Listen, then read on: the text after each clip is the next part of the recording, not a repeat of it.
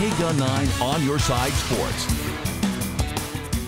Hi, and welcome to Football Friday Night. It's Week 7. I'm Jason Barr. And I'm Erica Weston. The 2017 season has produced some top matchups, and tonight is no different. Yeah, Pusch Ridge Christian is undefeated. The 6-0 Lions are looking like that 2015 team that ended up winning the state championship. And meanwhile, 5-1 Sabino hasn't given up any points in over a month.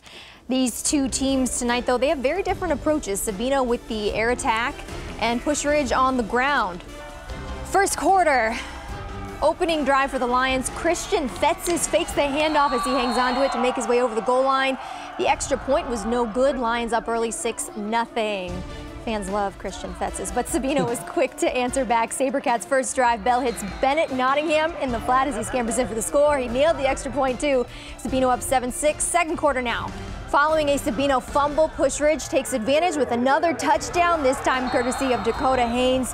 Pusch Ridge stays undefeated, topping Sabino 44-7.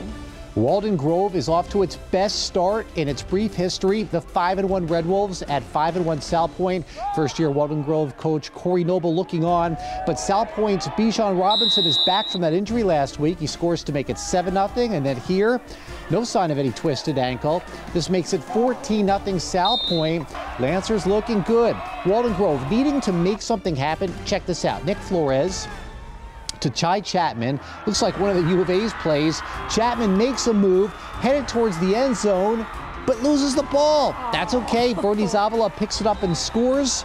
That's a touchdown, but too much South Point. Mario Padilla with a TD run. Lancers win big 55-7, improving to 6-1. They look good. Next up, a matchup of Southern Arizona's top two passers. Choya's Jordan Porter and Marana's Trenton Bourguet have combined for 3,800 yards and 43 touchdowns. To the west side we go. The Choya cheerleaders doing their best to support the fight against breast cancer. KGUN 9 very strong in that fight as well. No score in the first quarter. This is the Tigers' Bourguet to Tion Simmons to make it 7-0. One of 5 touchdown passes on the night for Bourguet. Marana also getting it done on the ground. Renee Valenzuela with a TD run that makes it 14-0. Still in the first, it's Valenzuela again. Marana 52-6. A little bit of a surprise there. The Tigers are now 5-2 on the season.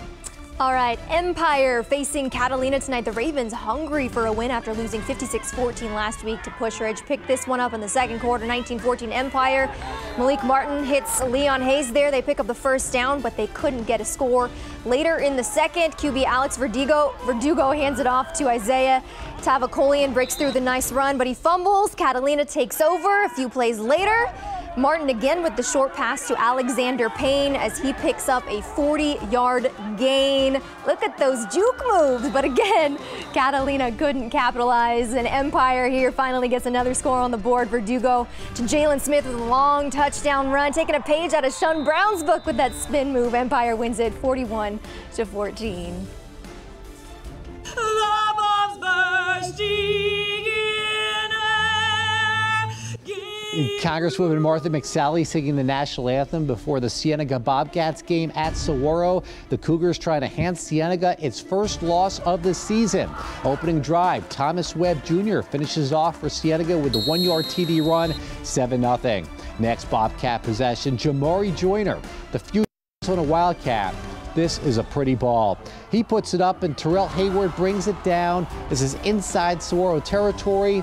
And to finish it off, they go back to Webb Jr. He also had an interception in the first quarter of this game. This is his second touchdown, and Cienega wins big tonight over Saguaro.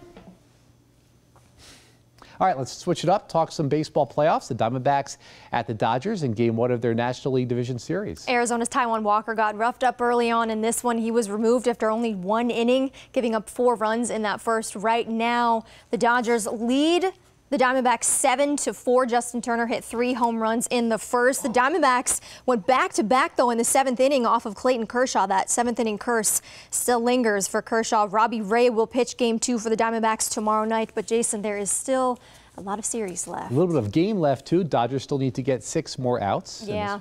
In other MLB postseason games tonight, the Astros, Cubs, and Indians all won, but Yankees fans sick over the loss to Cleveland tonight. I actually one of those fans, and it's U of A football at Colorado tomorrow evening. The Wildcats and Buffaloes looking for their first Pac-12 win. Guy.